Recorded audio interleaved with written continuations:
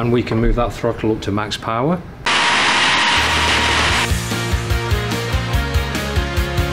Over 50,000 horsepower, that's massive. Just go careful, Sam, the leading edges are pretty sharp. Test cell, which is a building within a building. Wow. We can do water ingestion testing. This is our DreamFix facility. What went wrong with the Dreamliner? A special Trent 1000 over here. Wow, this is a very different one.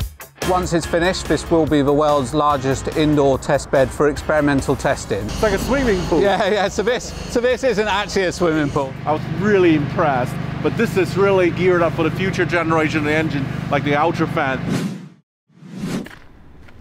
Welcome to Derby in the UK. When you think about Rolls-Royce, you probably think about their cars, Rolls-Royce Phantom, Rolls-Royce Ghost. But for AvGeek like me and many of you, we love airplanes. We know Rolls-Royce make great airplane engine. Today, we're gonna take a look inside the Rolls-Royce engine factory.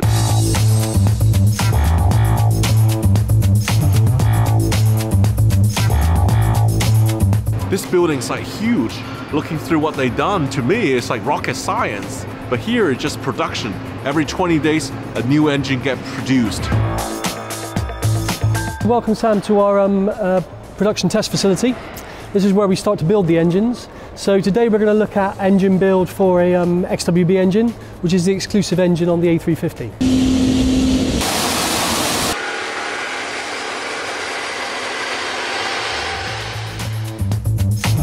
Start of the process really here. We've got behind us a fan disc. So this is where the fan blades go. If you look over behind the fan disc, you can see where the blades come in. So they're manufactured and brought into here. So we've got fan blades, fan disc, and over on the table here are the annulus fillers. Now they're the pieces that go between the blades to make a nice smooth finish for the air flowing into the engine. So this really is the start of the process for our XWB engine. So what we've got here now is we brought the disc, the blades and the annulus fillers together and formed the fan that goes at the front of the engine, where the flow goes through the engine and it's the fan that produces the majority of the thrust for the engine. And this is an assembled fan for an XWB engine. Wow, look at this blade here. Just go careful, Sam, the leading edges are pretty sharp. That's to get a really efficient flow into the engine. We've just seen the fan at the front of the engine. What we're looking at now is a turbine and a shaft that goes to the back of the engine.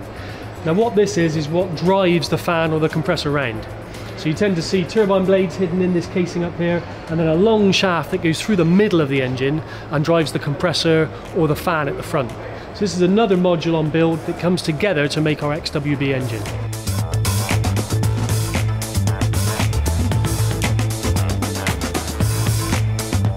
What we've got here now is the low pressure turbine at the back of the engine.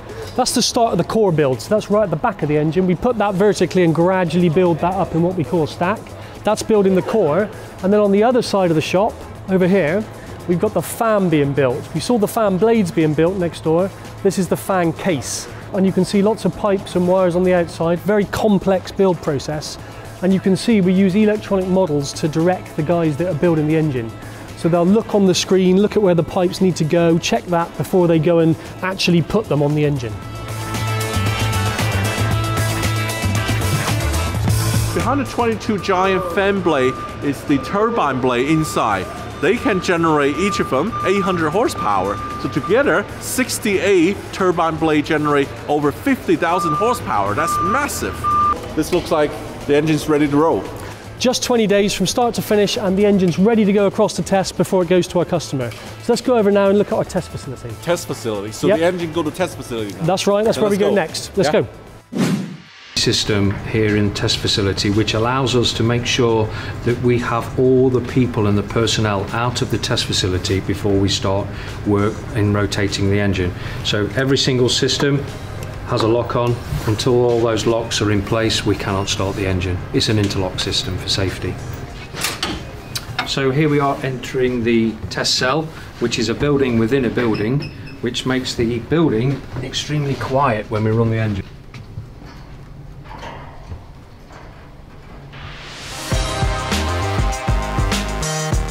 This is the test cell now. So when we go through this door, we'll go into the test cell, and we'll be able to look at the test facility. Wow.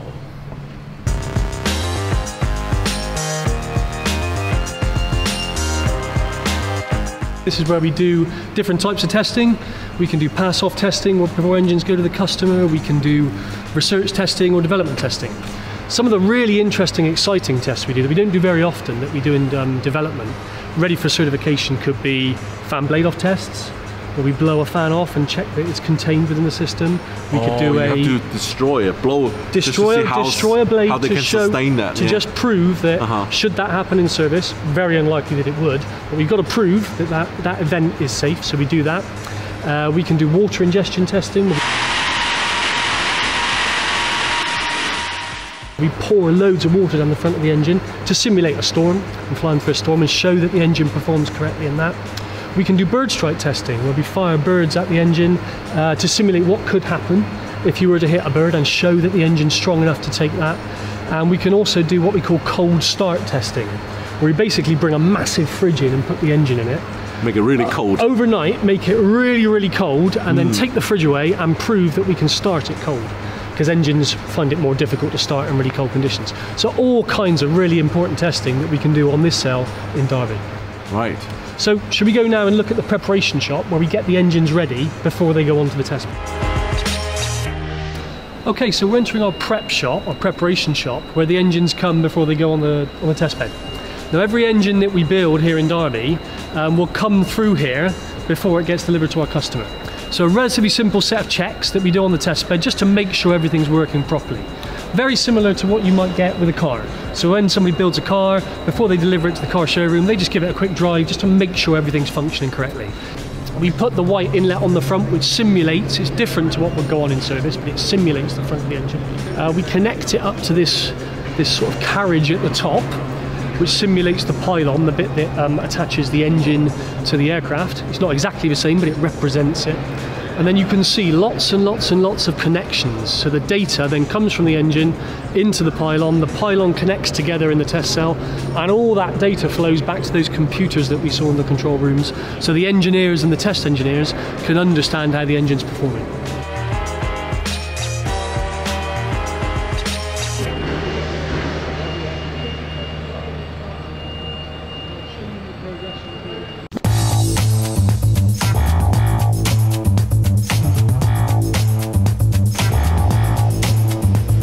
So Sam, this is our DreamFix facility, which is a physical representation, if you like, of the effort we're putting in to fix this problem we've got with the Trent 1000 and reduce the disruption for our customers, which we're really regretful of. At the moment we've got about 4 engines in here which we're fixing quickly on a turn time to get them back out into the fleet. And you can see it around you, the activity in here to really start to get onto this problem and crack it with embody all the fixes that we know we've got designs for now. The Trent 1000 engine is developed specially for 787 Dreamliners, but somehow they suffer a problem. What went wrong with the Dreamliner on the Trent 1000 engine, Richard? Well, we had three issues, but I think the easiest way to try and understand it is use a car analogy. Imagine you've got a car, it's been proven safe for use, but you know that the tyres will wear out at some point, you know that the windscreen wipers will wear out at some point. Those things happen and you bring those in to fix them as and when they need. 2 of our problems were like that. So we had an HP turbine and IP turbine that were wearing out slightly earlier than expected, so you bring them in to replace them earlier than expected. On top of that, and the third problem which made it a bit trickier, was we had an IP compressor problem, which was not something that you can monitor on condition. So it's not like wearing your tyres out or looking at your windscreen wipers. Imagine you had a problem with an oil pump that you had to bring in. If you bring that car in because the tyres you know have worn out, you don't necessarily replace the wiper blades and the oil pump at the same time. That's why it's taken a while for us to flow all of these fixes in, just because you don't necessarily fix everything at once. The engine's perfectly safe and perfectly reliable, it's just that we're not making it last as long as we and our customers would like it to. So that's the 3 problems we're addressing. So imagine you're bringing in your tyres, we're putting new tyres on, not necessarily changing the windscreen wipers at the same time because they might still be good to go. Then you come in next time, you change the windscreen wipers, your tyres are still fine. That's why it takes a long time, but we'll get there and we'll fix this problem. It's already, the design fixes are already in place. So So Sam, we're in the DreamFix facility looking at Trent 1000s, and we've actually got a special Trent 1000 over here that's got some of our newer technology for future engines on, which I could like to show you if you want to walk this way. Let's take a look.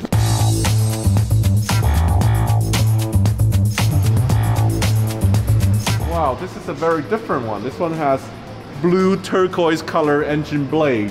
It looks like carbon, you know, rim here. Yeah, so what's the latest technology breakthrough at Rolls-Royce?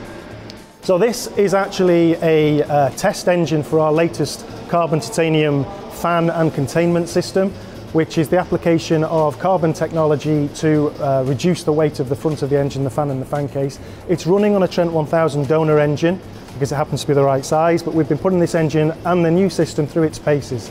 This technology, it's taken a while for us to surpass our own class-leading titanium blades, and that's fundamentally because first and second generation carbon blades, while they were good for weight, they weren't as good for aerodynamics, whereas our titanium blades that we saw on the Trent 1000, they're excellent for both. Now, we've got a technology where, because of the 3D weave of the carbon fibre, we can make a blade that is both lightweight and aerodynamically efficient. So a system like this, at this size, would save about 750 pounds per engine, which is about, obviously on a twin-engined aircraft, 1,500 pounds of weight that you can really either burn less fuel or take more passengers.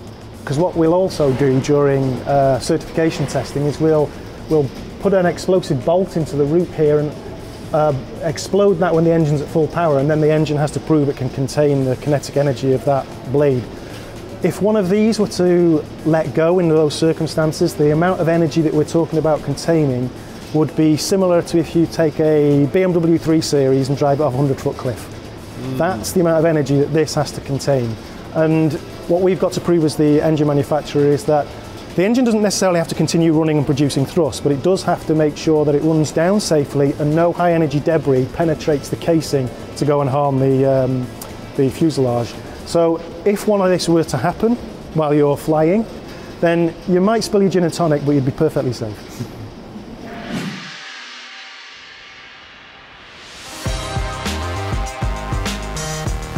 So today we're changing up to construction gear, because today we're gonna see something under the construction.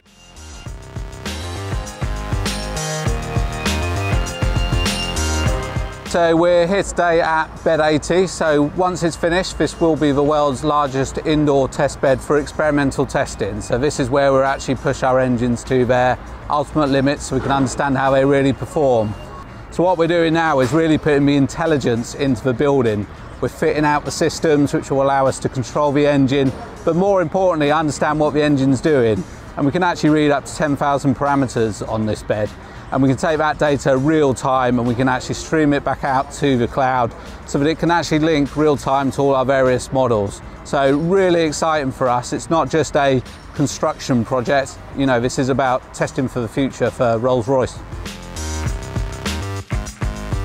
We're now inside what we call the prep shop. So this is where we bring what essentially is a built experimental engine, but we now bring it in here to get it ready for test. So this is where we put the engine on a pylon, so effectively we make the engine think it's fitted to an aircraft. So that's the reason for the size of this building, is to allow us to actually maneuver the engines and get them ready. And with UltraFan, clearly one of the largest engines we've done, particularly in terms of its fan size. That's huge. Yesterday I was in testbed 58.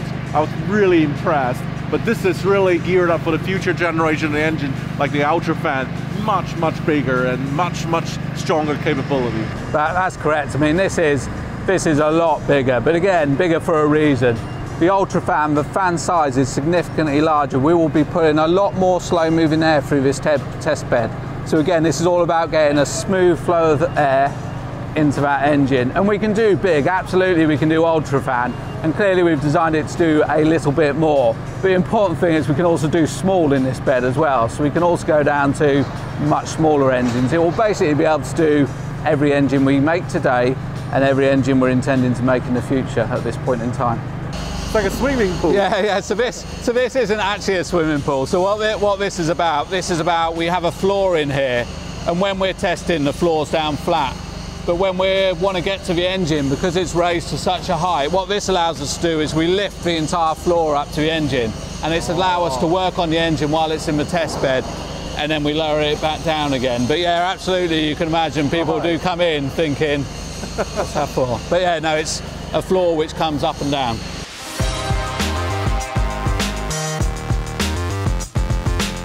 We've moved from the test cell, we're now into the first section of the tube, which is where we start to manage the air coming out of the engine. Anyone who's been at the airport, you know what the noise is like, and I think lots of people have probably seen the videos on YouTube of people standing at the airport fences and seeing the power of the engine as it takes off.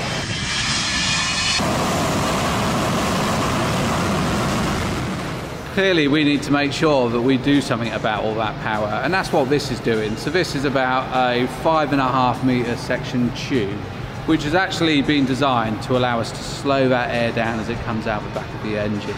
Again, so by the time it actually leaves the test cell, people won't even realise the engine's running.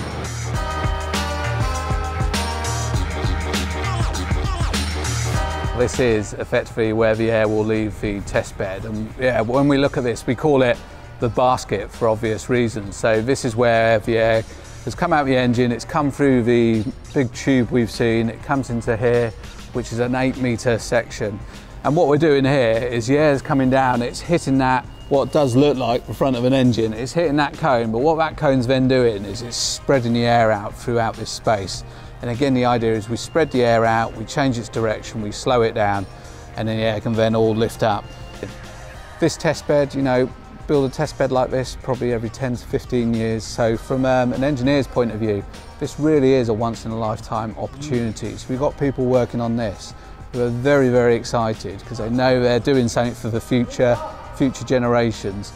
And they know they may not get the opportunity again in their careers. Really exciting. And their legacy will last for a lifetime. That's it, absolutely. Many more years to come yeah. with such an engineering feat like this. Yeah, absolutely.